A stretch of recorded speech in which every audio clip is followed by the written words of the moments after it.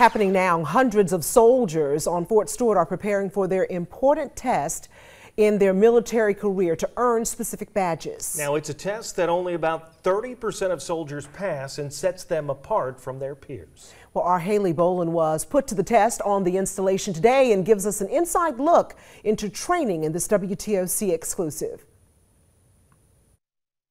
3rd ID soldiers are busy preparing for their tests for 3 different expert badges starting next week, but I wanted to get a first-hand look at just how difficult some of these tests are. First up is one of the more physically challenging exercises, transporting a wounded soldier, or in this case, a 200-pound dummy. Demonstrated here by a soldier, you're assessing injuries and preparing to move them 50 meters. Keep on going down. Then it was time for me to try, and these soldiers make it look easier than it is. Military leaders say these tests determine the best of the best. Before they participate, they're required to meet minimum standards of physical fitness and marksmanship.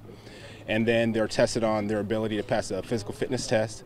And over a week period, they test on infantry skills on patrolling, weapons proficiency, and medical proficiency.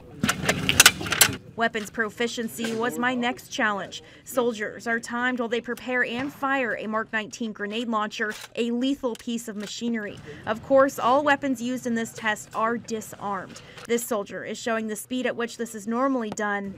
Then I was up next. All the way back, all the way back. Definitely not as seamless in real time. Soldiers going through the training say these exercises help them establish a baseline. Going through all this training, for me, is very important to see where I'm at from a readiness perspective, and also improve my readiness, lethality, and be ready, be a roundup soldiers, and be ready when the nation calls upon me. Lift up, push forward. I'm certainly not close to earning any of these badges these soldiers are working toward, but regardless of who passes, military leaders say these past couple of weeks of training are crucial to preparing them if they're called into action. It really just gives them a lot of training. Like whether you learn the task or not, just the grueling efforts it's going to be able to take all this in a short period of time and then go out and test on it just totally talks volumes to the character of that individual.